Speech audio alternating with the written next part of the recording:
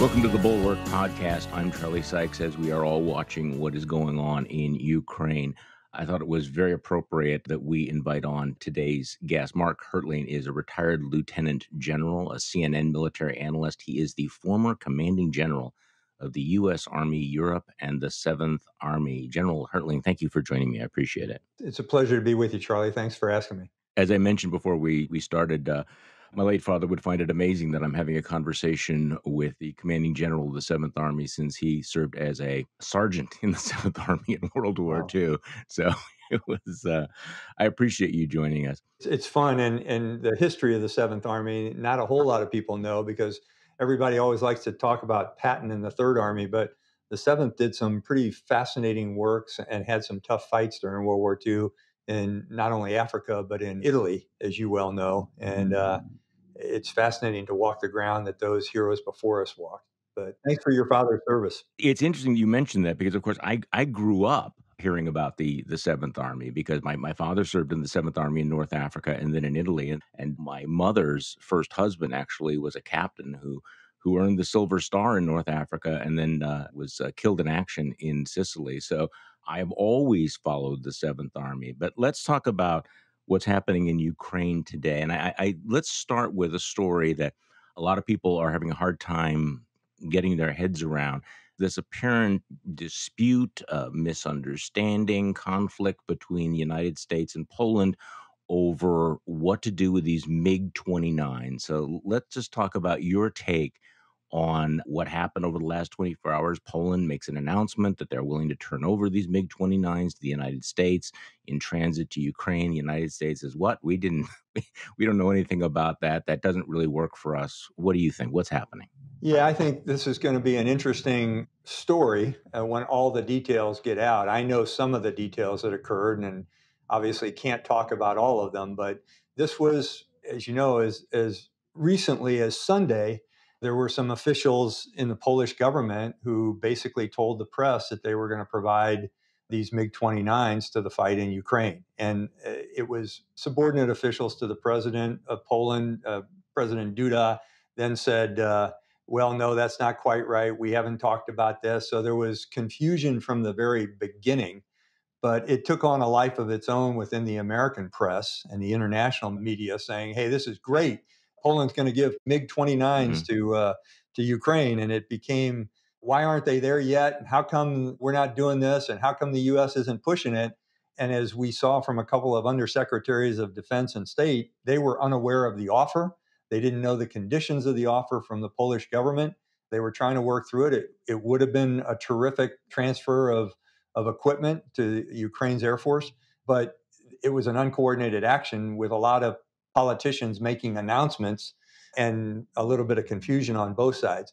Anytime you do a weapons transfer like this, Charlie, as I'm sure you know, there's a lot of details that go into the fight. Who's going to take the aircraft? How are they going to be repositioned? What kind of ammunition, maintenance, and landing are they going to have? What's the rules of the deal? And while all that sounds like bureaucracy, it also describes, unfortunately, how the systems work in terms of getting new equipment into a fight, especially a fight that's ongoing and in an airspace that's somewhat contested between Russia and Ukraine. So as both governments work through this, I think an announcement was made yesterday. Let's just send them to Ramstein and let Yeah. the U.S. take care of them. Well, that brings another escalation effort. First of all, what if they are flying out of Ramstein Air Base? That indicates the major U.S. air base in Europe is going to support a fight by Ukraine, which is all well and good, but it's also sort of contentious from the standpoint of how the Russians see it. And does that escalate and bring the United States into the war? And how do you get the pilots to Ramstein to fly them out? And do they return to Ramstein? And where do they land inside of Ukraine? So you can see that the details of this fight, which a lot of Americans who just hear, hey, let's give MiG 29s to Ukraine, were not worked out. And that's critically important in a contested environment like we're in right now. But I would suggest, Charlie, by the end of all this, sometime some Washington Post or New York Times reporter is going to tell the rest of the story. And a lot of Americans are going to be impressed with how disconnected and dysfunctional the original arrangements were. So I think you've touched on this, but the flying of those planes into Ukrainian airspace in and of itself is very difficult, very dangerous. And is there concern that that would be considered an act of war to actually fly from NATO airspace to cross over into Ukraine? Absolutely, absolutely. An immediate escalation. And my belief is that's what the Biden administration has been attempting to avoid, from turning this from a regional conflict into a global conflict. As soon as something is launched from within the NATO territory to counter any kind of Russian action, it now takes on a whole different dynamic. And it could cause an immediate escalation, which then sometimes is really tough to keep from spiraling into the unanticipated. I mean, if anyone's a historian and has read The Guns of August, about the Mhm. 1914 Mhm. beginning of World War I, it is exactly these kinds of actions that created a regional conflict in the Balkans into World War I and killed millions of people. So that's what I know the Biden administration is attempting to avoid, as well as the NATO leadership. And that also applies to President Zelensky's request or demand for a no-fly zone. That would also be an escalation. Yeah, certainly. Because when you're talking about a no-fly zone, it sounds sexy and Mhm. glitzy and gimmicky when you just say, "Hey, let's establish a no-fly zone and prevent Russian fighters from flying around the area." Well, unfortunately, in a no-fly zone, the way you enforce it is shooting airplanes down that are violating the airspace. It's relatively easy to do. It's still difficult in places like Iraq or Libya or the Balkans when that other country doesn't have nuclear weapons and isn't a global Yeah. superpower. It also talks again about changing this from a regional conflict to a global conflict with the potential for nuclear weapons. And one of the things I've been repeating on CNN, when any commander goes into a fight, there's always risk of operations that you have to consider, risk to your force and risk to not accomplishing the objective. Commanders will mitigate those risks in a variety of ways: protection of the force, making sure people don't go different places, changing the campaign plan, et cetera, et cetera.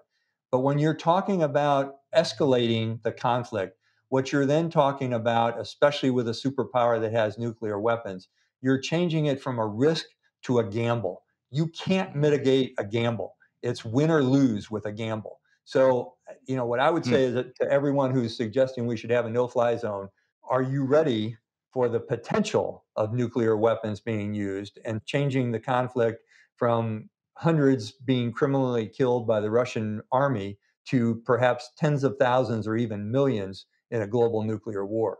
If that's the gamble you want to take, then you might want to consider a no fly zone. If you don't want to take that gamble, then be careful. So President Zelensky's plan number one was the no-fly zone. Plan Right. B was we'll send us the jets. So what is Plan C? I'm seeing reports now that the United States is providing the Ukrainians with Patriot missile systems. No, they're not providing Ukraine with Patriot missile Mm, systems. They're moving Patriot missile system, unless I've missed something in the last half mhm. hour, they're providing missile systems to go to Poland, Okay. which is on the boundary of Ukraine. First of all, the Patriot is a very complicated system. It consists of not only the launchers, but the radars, and it has a significant signature. So once you put that in an area, it's called a high altitude air defense system. So it can shoot down aircraft and incoming cruise missiles at a very high level, which the Stinger system cannot do. A Stinger is a low altitude system. It can pick off jets and helicopters that are flying low to the ground, but it can't really hit some of the aircraft or cruise missiles that are moving at a much higher altitude. The Patriot takes care of that. So I don't think we've offered Patriots inside of Ukraine, because that would be a massive escalation in of itself. We're talking about putting Patriots on the border countries of Ukraine, specifically Poland for the United States missiles. And I understand that Germany is talking about moving some Patriots to Romania, but I may be wrong in that. So what is Plan C? What should our strategy be? at this point? If we're not going to send the Patriot missiles, we're not going to give them the jets, we're not going to provide the no-fly zone. Yeah, What is Plan C? Plan C is continuing to do what we've been doing, which is the approach toward not only providing arms and equipment on a very high level. I mean, we're talking about massive amounts of systems that are designed specifically to destroy the kind of weapons that Russia is pushing throughout Ukraine right now. And those are things that we've been doing in a relatively minor scale for the last 6 years. But over the last 2 weeks plus, those have increased significantly in terms of tens of thousands of those kind of weapon systems. And everybody talks about the Javelin and the Stinger, but those aren't the only two. There's also a significant increase from Turkey, a NATO ally, Hmm. of the drone systems that have been exceedingly effective against Russian convoys and Russian stationary vehicles. There's also the potential for counterfire radar, which helps the Ukrainian artillery to find where Russian artillery is coming from and counter it with weapons. There's also certainly the kind of economic issues and actions that we've taken that are increasingly making the Russian economy a failed economy on the world stage right now. And that's going to slowly take effect. What you're talking about, Charlie, is what they teach every colonel in one of the war colleges as they're preparing for a strategic assignment is there are four elements of national power. There is public information, Mhm. public diplomacy, economic issues, and the military. The Biden administration has used every one of those elements of power to counter Russia's attack into Ukraine. Unfortunately, Russia continues against the best interest of their people and the League of Nations to execute a campaign of scorched earth. They are literally killing hundreds of civilians, and we are focused on that killing of civilians. And the hue and cry from the American population is how can we stop this? Okay. Unfortunately, it's tough to stop it in the short term. It is going to be a long term action. Ukrainians are going to suffer during this period, and it's horrific and unfortunate. And we're seeing the mass exodus from Ukraine in humanitarian columns. But unfortunately, that is war. And truthfully, Russia continues to target civilians, which is a war crime. And I think they are going to be held accountable for that. But unfortunately, it doesn't stop it now. And that's what Americans want. They want a cessation to this now. And there's really no way to stop it now unless Mr. Putin says stop. So let's pull back sort of the big picture here. The U.S. intelligence officials went up to Capitol Hill yesterday and said that Putin's been surprised and unsettled by the problems that have hampered his military in Ukraine.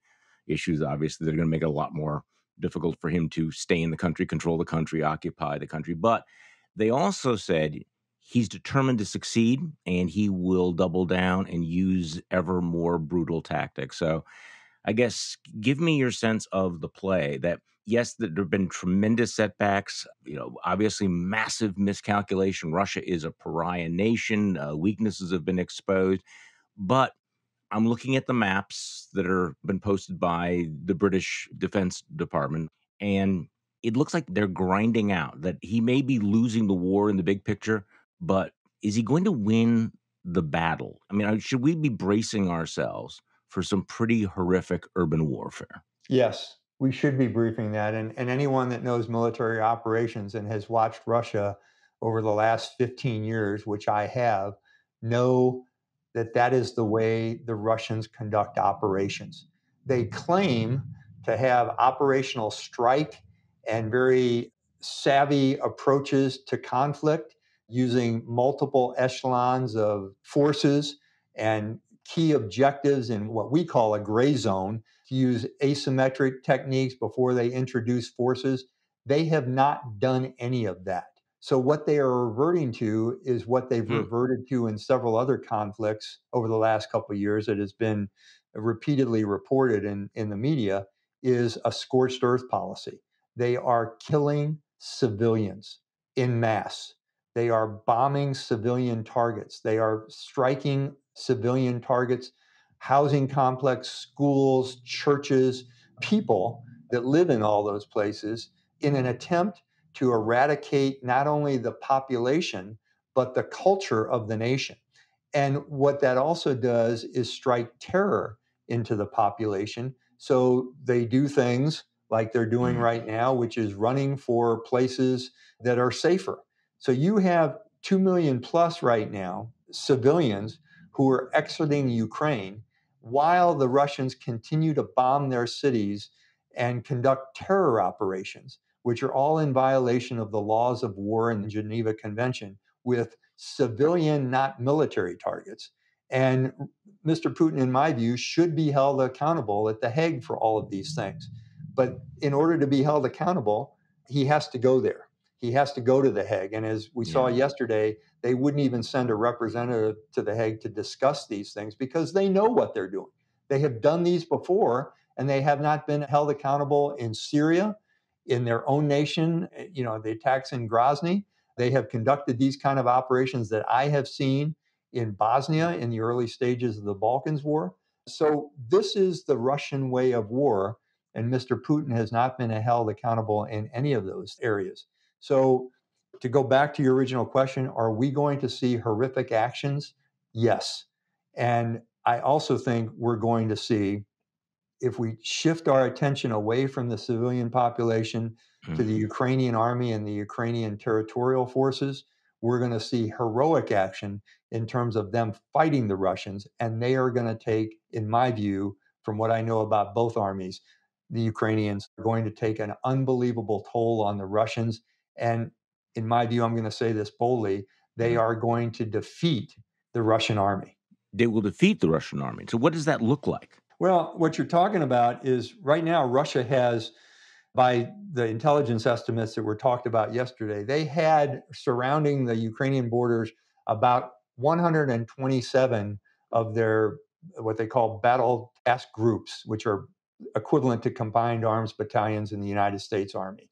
They have already deployed 125 of those, as we understand it, into the territory of Ukraine. They have also taken their missile systems and their artillery into the territory of Ukraine. Many of those systems are going to be destroyed. That is about Hmm. 55% of the combat units in the Russian army. 55% they have deployed into the territory of Ukraine. Now, to give Extraordinary. you kind of a comparison, the US military deployed about 24% of our military into Iraq and Afghanistan combined in the headiest days of those two wars. So you're talking about a significant portion of the Russian military. If a country does not have the capability of sustaining and using their security forces, they lose one of their elements of national power, the four that I named earlier. If their economy is in the toilet, they've lost the second element of their national power. If the information on the world stage is that they have become a pariah nation Hmm. with a pariah leader, they have lost the third element of their national power. And if no one wants to deal with them from a diplomacy standpoint, and we're seeing that right now, they have lost the fourth element of their national power. So, what we're talking about is Russia going from a nation where they believed they were relevant to an irrelevant, failed state. Now, the downside of that is Mr. Putin could become very dangerous. And this is what Right. the This is where I intelligence wanted to go. community And briefed yesterday. yeah. He could be very dangerous and use some other systems that he have, either cyber or nuclear, to maintain his control of the regime. Again, that's where we get into a gamble. Will he do that? He is losing domestic support for this operation, as we've seen in the many protests around Russia in key cities, and he has certainly become a pariah on the world stage. You tweeted out last night the attitude that when someone feels that they're waging a war that they cannot afford to lose, that is a very dangerous process. You said if there was ever a thought process that has contributed more to massive and unnecessary human suffering, I don't know what it is, but that is Vladimir Putin's mindset right now, at least as Yep. far as we know, isn't it? Yeah, it is. And if you look at history, and I'll just use two examples, Saddam Hussein in 1990, his was the fourth largest army in the world when we started Desert Storm. It was obliterated in a relatively short period of time. And for a long time, he had to retreat into his internal domestic issues. And it became almost a failed state. And he could have changed that easily by just withdrawing his forces from Kuwait in 1990 and submitting to the demands of the 30-nation coalition was against him. Adolf Hitler in World War II continued the execution of repeatedly failed maneuvers with his army, with with assassination attempts by his generals against him for the last year of World War II, and he refused to admit unconditional surrender and defeat. So these campaigns, and by the way, your father was part of that. Hmm. Had Hitler said, "Okay, I know I'm defeated," probably in 1942 or 1943, when he truly Hmm. was defeated, if he had admitted it, imagine the lives that would have been saved. Unfortunately, we see Vladimir Putin on the horns of that same dilemma, but his pride and his criminality and his desire to maintain control over an autocratic kleptocracy keeps him fighting. And in the midst of that, what you're talking about is the killing of not only his own army, but the killing of many Ukrainian civilians. So this is why I ask what defeat looks like, because if he will not acknowledge defeat, what is the end game?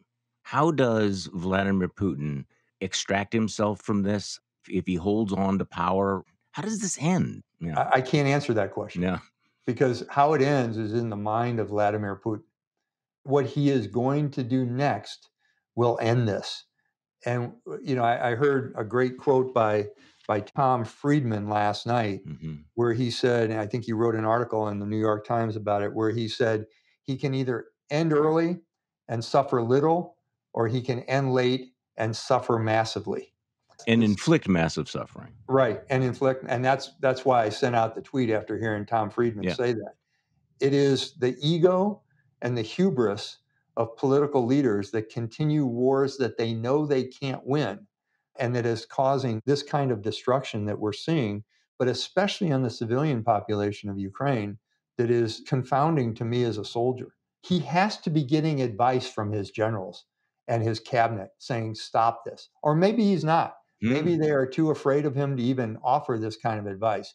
But if they're not offering the advice to stop, then they're just as criminal as he is. So I watched you on CNN the other day talking about the four major access advance areas, the way this is playing out. Obviously, we've been focused on Kyiv from the north.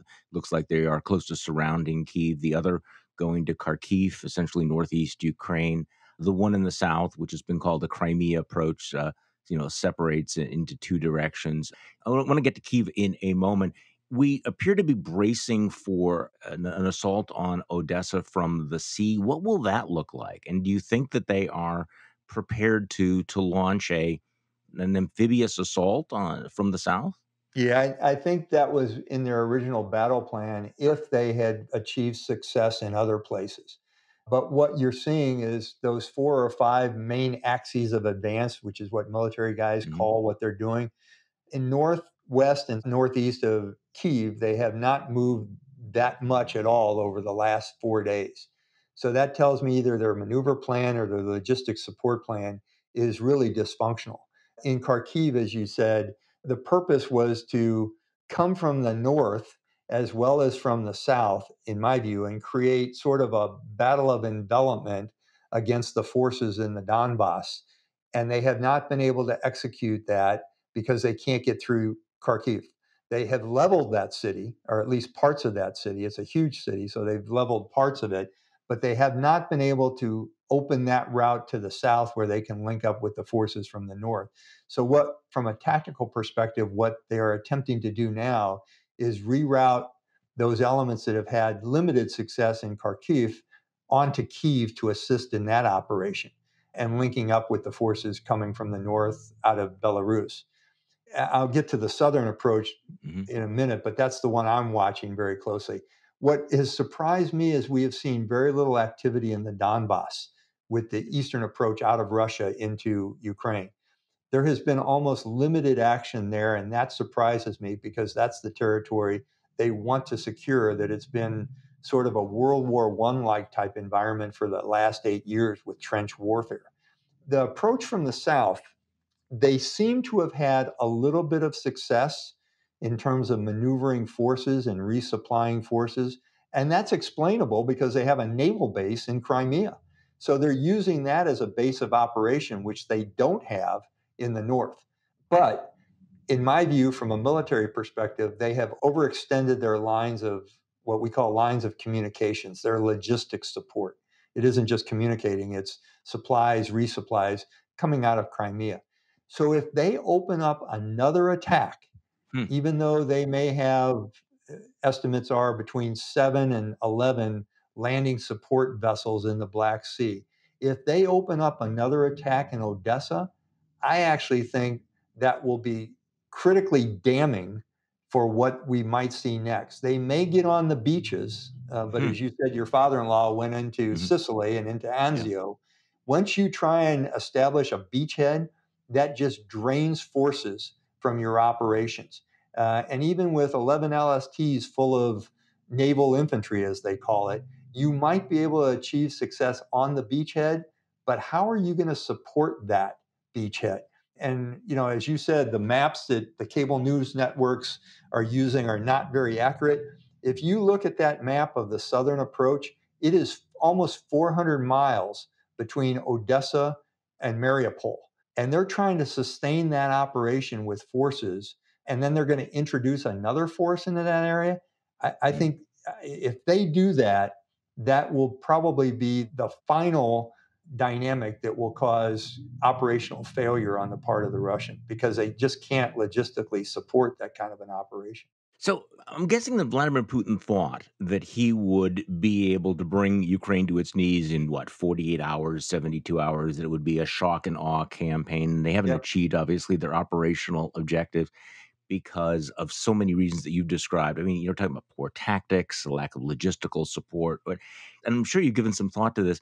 How could the world and the Russians themselves have misjudged the capability of their army so badly?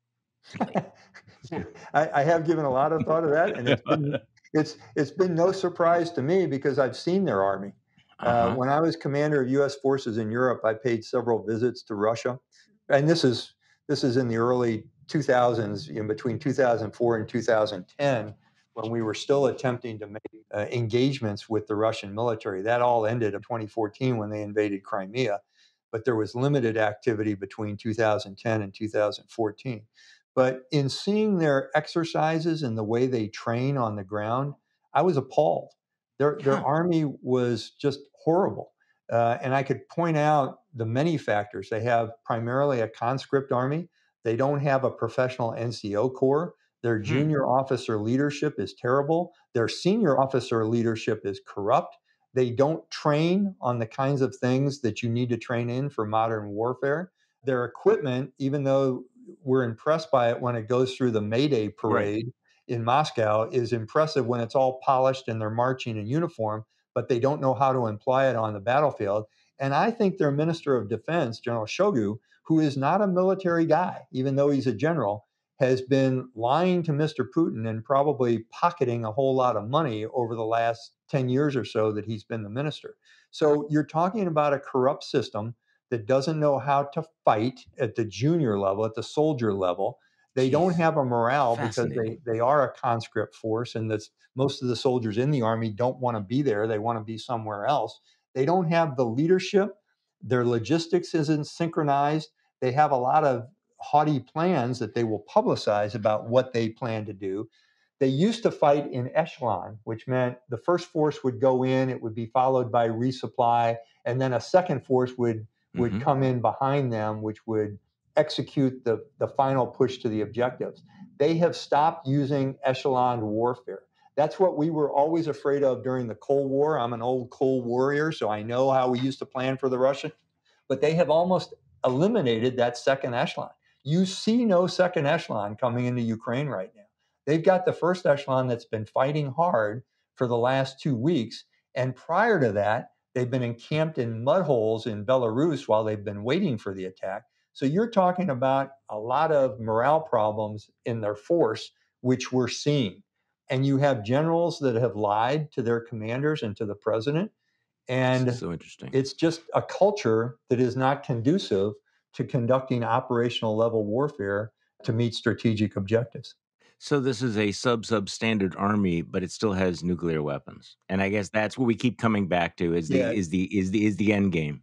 yeah, and we don't know how good their nuclear weapons are. Well, I was going to Uh, ask that too. yeah, well, Yeah. but what I would say is whenever you have an exceedingly large army, which Russia has, quantity has a quality all of its own. Hmm. And we're seeing that right now in Ukraine because they are attempting to overwhelm cities. And by the way, that's another fault in their plan. Every city they've gone to, and let's take Kyiv as an example. 3 million Ukrainian citizens live in Kyiv. It is a town the size of the city of Chicago. There is a 30-mile circumference around the city, and it's split by a river. That is a military guy's nightmare to take that kind of a city. It's almost the size of Baghdad. In order to take a city the size of Baghdad, you need probably close to 200,000 soldiers just by itself.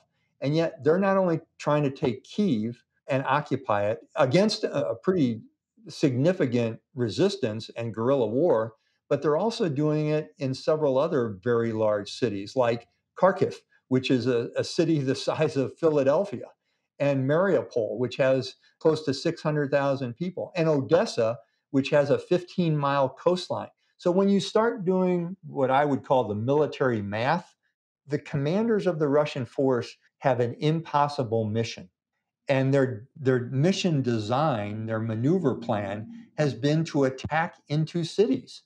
They can't hold those cities. So the only Hmm. thing they can do is attempt to bomb them into rubble, which is exactly what they're doing right now. But then going back to your other point, you not only have this very large force that is being destroyed by Mr. Putin, but you have a nuclear force, which certainly we may have some intelligence on. They have nuclear weapons. They also have tactical nuclear weapons Yes. as a big part of their force. So even that, the use of one tactical nuke of, say, 1 kiloton or 1,000 kilotons, much smaller than what the United States used in Nagasaki or Hiroshima. Just the fact that a nuclear weapon would be used on the battlefield and have the resultant effects of heat, blast, radiation, and electromagnetic pulse, that in and of itself would be a significant event and could escalate this conflict into something we've never seen before. I mean, that's the nature of warfare. What would happen if they did that? A battlefield nuke, which seems like again, not likely, but it's a possibility that they might use one of those nukes. What then do we do? What is the NATO response then? Or are we still just back where we are now? Which is that we don't want World War III. We don't want this out of control, guns of August escalation. Again, if I were still an active duty general officer, I would Yeah. probably be involved in those classified discussions, which I Mm. know are ongoing right now in the Pentagon and the national security apparatus. What is going to happen next? And just like there was all kinds of planning and assumptions in terms of what is Russia going to do in Ukraine, I think we have probably a group of really smart people, both in the military and outside the military, that are discussing those kinds of courses of action of what would we do next, what would NATO do next if a nuclear weapon or a massive cyber attack is executed. Charlie, I'm just not privy to those discussions, but Yeah. I know they're tough issues being taken on by the people that will have to make the decisions. I think you've answered this question, but what does the Battle of Kyiv look like? It appears that the Russians are going to surround it. It's a huge city for them to take, a nightmare to occupy. So, are we going to see Grozny, Aleppo? Are we just going to see them try to murder a city in front of the whole world? I think there is the very high probability of just that. Mm, Um, but I also believe that because the Ukrainian defensive belts around Kyiv are much stronger than they've been at any other place because they know it's the capital and they know it's the objective of Mr. Putin, that you're going to see just a ferocious fight on the ground for the Ukrainians defending that capital city. In my view, I don't think the Russians will get inside of the city with any significant force. And if they do, they will be destroyed by Ukraine's military and their underground. So they may surround the city, but they've had enough challenges and difficulties, even resupplying and maneuvering, to just surround it. I can't imagine they would be dumb enough to go inside of the city, because they know they will have some significant engagements if they do. But to get to your point, they will attempt to level the city from afar. They will continue to shoot rockets, cruise missiles, artillery pieces that are ranging from anywhere from 17 kilometers to 500 kilometers away and hitting the city from afar. And it's very difficult to deal with that as a Ukrainian army, but they'll never be able to occupy it. What I see long-term, Charlie, truthfully, is what happens after the Russians are defeated is there could possibly be a very large effort, sort of like a Ukrainian Marshall Plan, to help President Zelensky rebuild his nation. And it will be the pride of Europe and the world to do so. And again, I'll say this one more time. If Putin is not convicted as a war criminal, he will be a pariah on the world stage after this fight. One last question, because I know that you've tweeted about this. What do we know about the Russian generals who've been killed during these military operations? I mean, what does it mean? I mean, you've had 2 generals from the 41st Army killed who are veterans of the Syrian war. One of them fought in Chechnya. And you tweeted out that it was telling. And when you read about generals of this rank being killed in combat, what does that tell you? Well, I can't remember any historical precedent for 2 generals being killed in a 2-week time, other than perhaps at some time during World War II. But that means that the generals are involved in small unit tactics. And the reason I say it's significant is because fighting at the front, and I know some of your listeners that are unfamiliar with the military are going to say, typical general afraid to go to the front. No, I've been to the front multiple times, but as an American general, that if you're killed, it's going to be pretty embarrassing to the United States. So I always had a 2-person security detail with me, and usually the unit I was visiting also ensured my security. And it's not because I was fearful of getting killed. It was just a matter of you don't want to embarrass the United States. So if you have 2 generals from the same combined arms army killed in a week's time, something's wrong. And it's significant because it tells me that these generals are getting involved somehow in tactical actions when they should be considered about operational objectives, supporting their frontline troops, ensuring their frontline troops get the things that they need, ensuring that the plan is going on schedule and according to what was anticipated. So if you have a couple of generals on the front line getting killed, that means they're trying to take over the fight at the front line, and that's never a good thing. Retired Lieutenant General Mark Hertling is a CNN military analyst, former commanding general of the U.S. Army Europe and the 7th Army. General Hertling, thank you so much for joining us on the podcast today. It's been a pleasure, Charlie. Thank you. And thank you all for listening to today's Bulwark podcast. I'm Charlie Sykes. We'll be back tomorrow. We'll do this all over again.